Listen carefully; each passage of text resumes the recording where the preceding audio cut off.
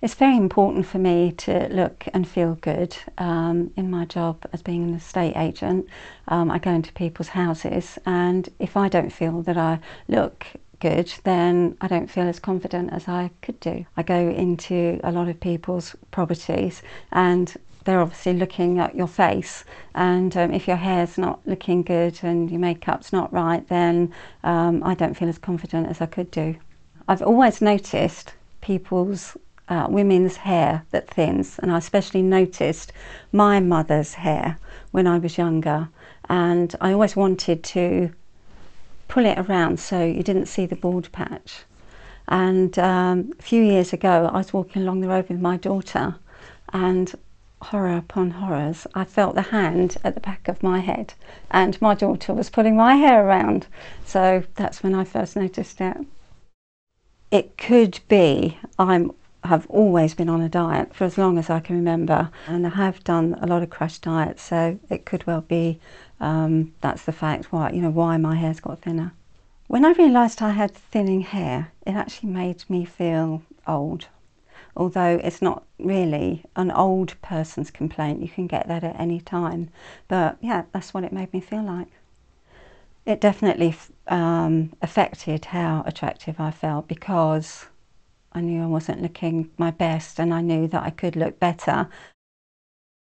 My husband noticed that my hair was getting thinner. He's actually a hairdresser. It kind of affected my marriage, because when we were due to go out, I'm always upstairs trying to sort my hair out and cover it up, and then if I came down, my husband would say, "Oh, let me do this bit of your hair, I'll cover your bald patch up." Yeah, that really annoyed me.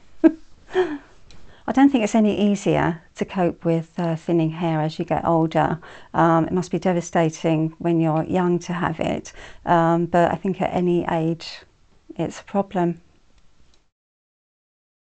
I felt quite alone suffering from thinning hair, because there wasn't any one person that I could actually relate to that I felt was in the same situation as me. I tried to hide the hair loss with lots of hairspray, backcombing, but it really wasn't all that successful. I also bought a wig that I wore on occasions, but it wasn't something that I wanted to do every day. I think the media makes it worse for people with women with hair loss. All of the hair adverts have got women with long, flowing, thick hair, and it definitely makes you feel worse, because you nowhere in a million years you're going to have hair like that.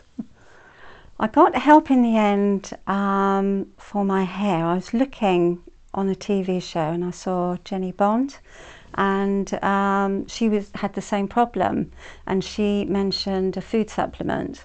So I subsequently got onto their website and found out that yes, it is a very good idea to take take supplements for your hair.